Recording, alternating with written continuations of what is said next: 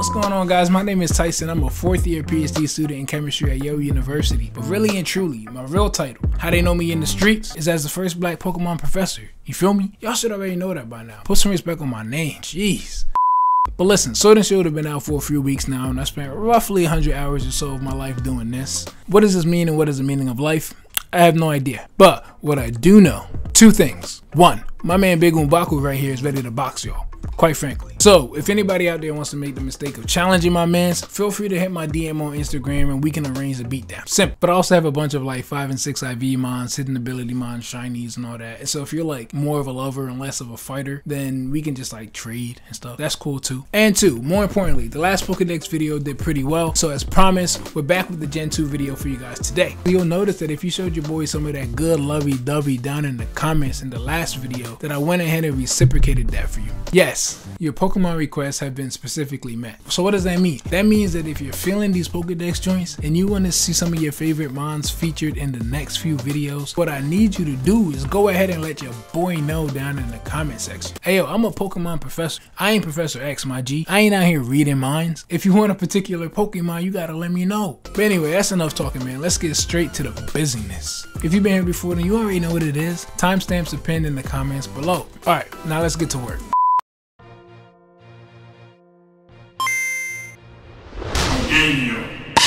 Its breath has a fantastic ability to revive dead plants and flowers. Oh, alright, so he like a Jesus plant? That's what's up. Alright, cool. So we get to start off by talking about death. So let me tell you guys something. Life is relatively unstable. This is why we need to do so many things in order to preserve it. Right? So thermodynamically, nature is always trying to like disintegrate and decompose your body. This is one of the primary reasons we need to fuel ourselves. You can almost think about it as needing to have the energy to push back against death. Take a look at this picture. In this representation, the man is like your body and the boulder is like death. If we don't give this man enough energy to keep pushing this big old rock, he ain't gonna make it. And if this ball were unfortunately to make it to the bottom, i.e. this individual dies, it is immensely difficult to push it back up. You'd have to be going against thermodynamics.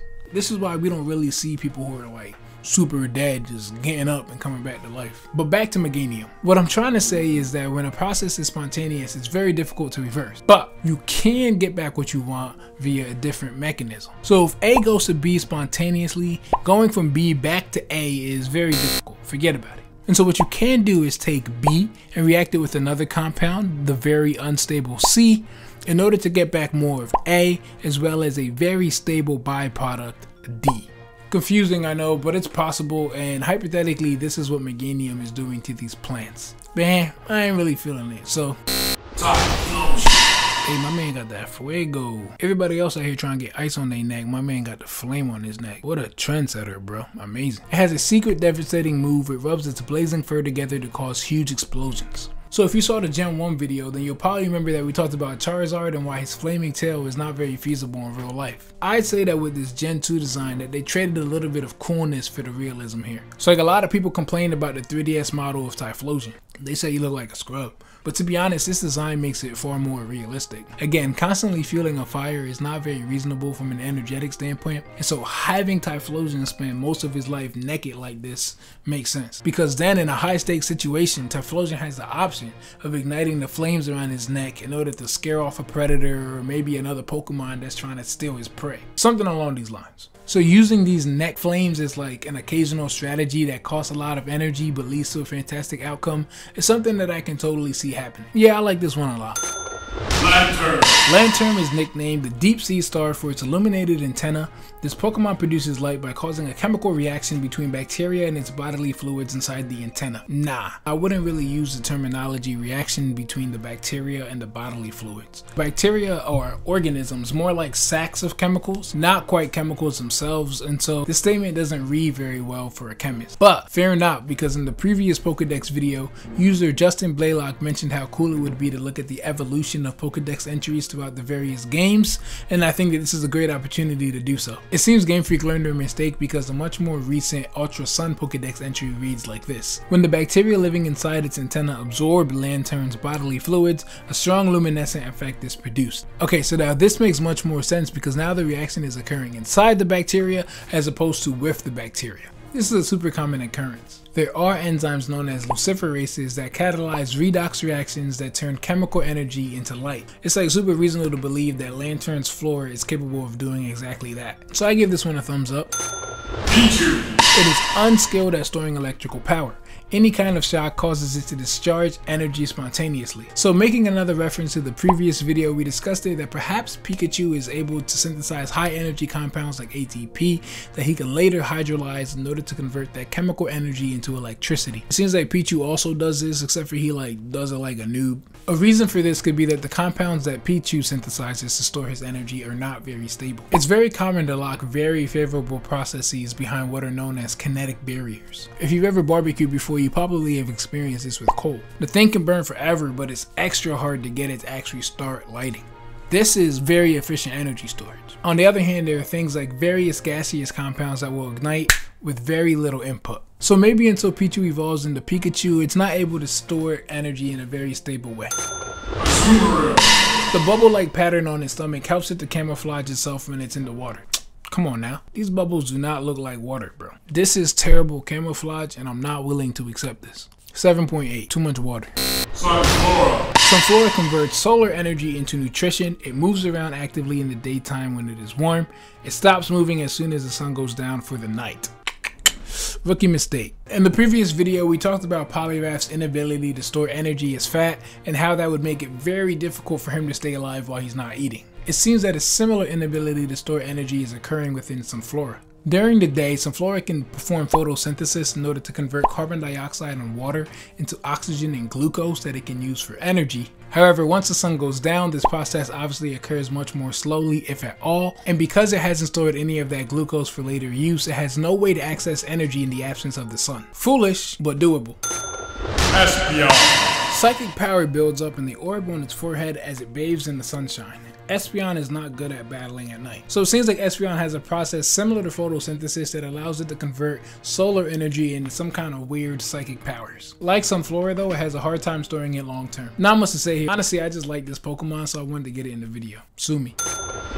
When darkness falls, the rings on the body begin to glow, striking fear in the hearts of anyone nearby. Alright, so this one is very simple. I interpret this as being due to a process known as phosphorescence. This is the same process that's often used in order to make glow-in-the-dark toys. So in light, phosphorescent molecules are excited, and then as they slowly relax, they emit a faint light over a reasonably long period of time. This is quite similar to another process called fluorescence, which, fun fact, is one of the focus areas of my research, but that's another story for another time. It's hard to see glow-in-the-dark toys when the lights are on because the signal to noise is crap, but when you cut the lights out, you can see them glow. It's very possible that the same thing is happening in Umbreon, which would explain the glowing of its rings at nightfall. Seems pretty reasonable to me.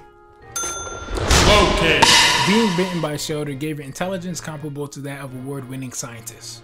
Nah, he might be smarter than y'all, but he ain't smarter than Tyson. Quit playing with me. Wobbuffet. Wobbuffet does nothing but endure attacks. It won't attack on its own, however it won't endure an attack on its tail. When that happens, the Pokemon will try to take the foe with it using Destiny Bond. Cool. Here's another requested Pokemon. However, it's unclear what this Pokemon's primary reproductive strategy would be. He seems to put a lot of focus into defending himself from attacks, which would imply that he's somewhere at the bottom of the food chain, but it's unclear to me what this Pokemon's purpose in life would be. Like, how does he get food, and how does he reproduce and spread his genetic material? Nah, I ain't feeling this one. Sorry, Jacob.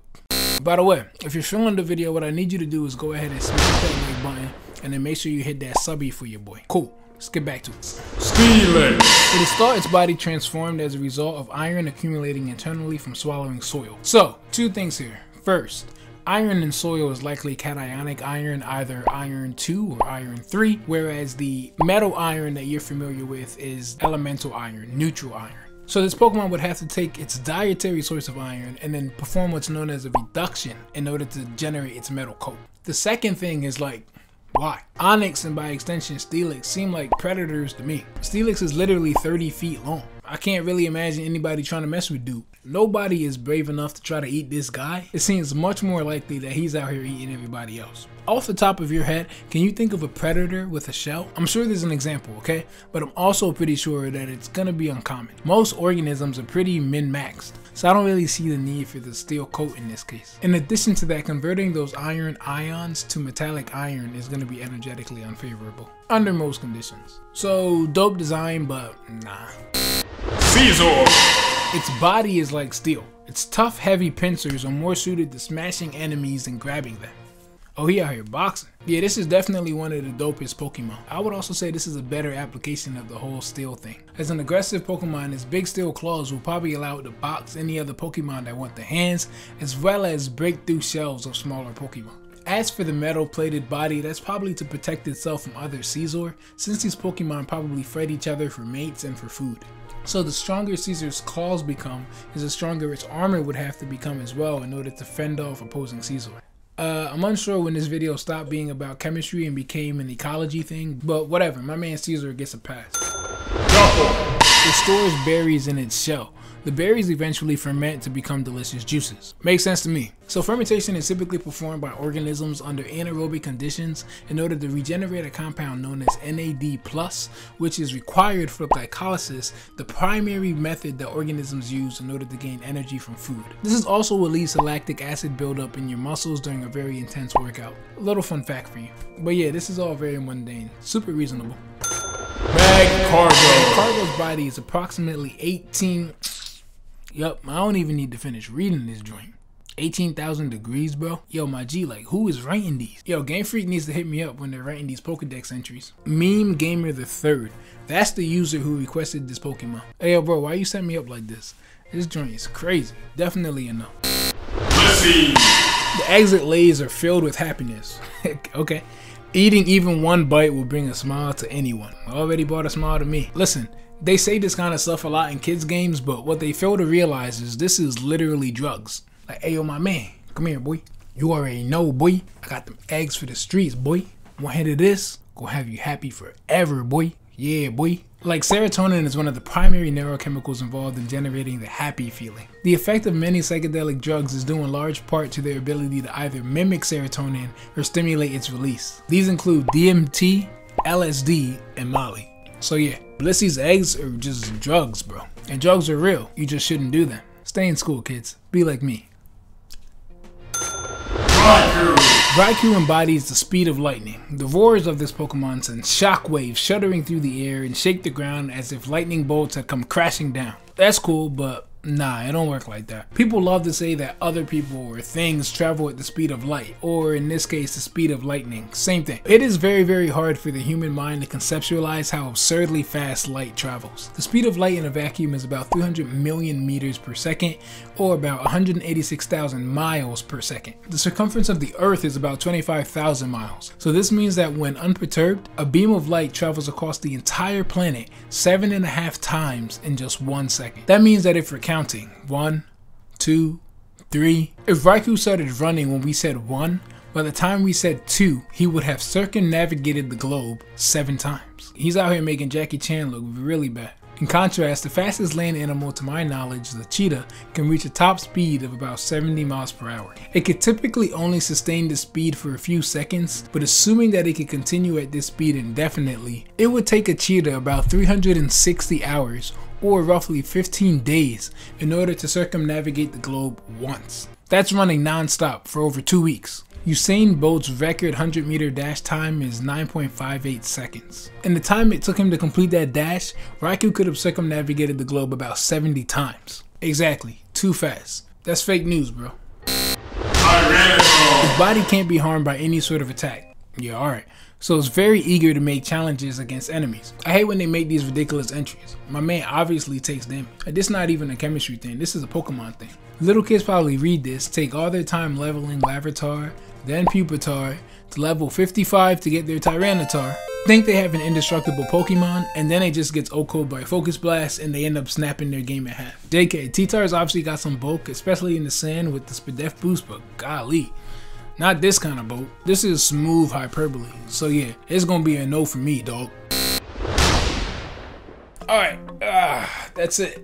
Unfortunately, the boxed legendaries don't have a lot of good science in their Pokedex entries. To be honest, they're kind of lame. And so I just capped it at tutored for today. You'll be alright. But anyway, thank you so much for watching. Did anyone actually watch the video straight through to this point? Because I ain't gonna lie, this video is hella long. So if you did, I appreciate you. Also, you see now that I'm actually reading the comments and incorporating those Pokemon into the videos. So make sure you drop your request in the comments below for the next one. Oh yeah, make sure you like this video and drop a subby before you go. Alright, very nice, very well done. See you guys in the next one.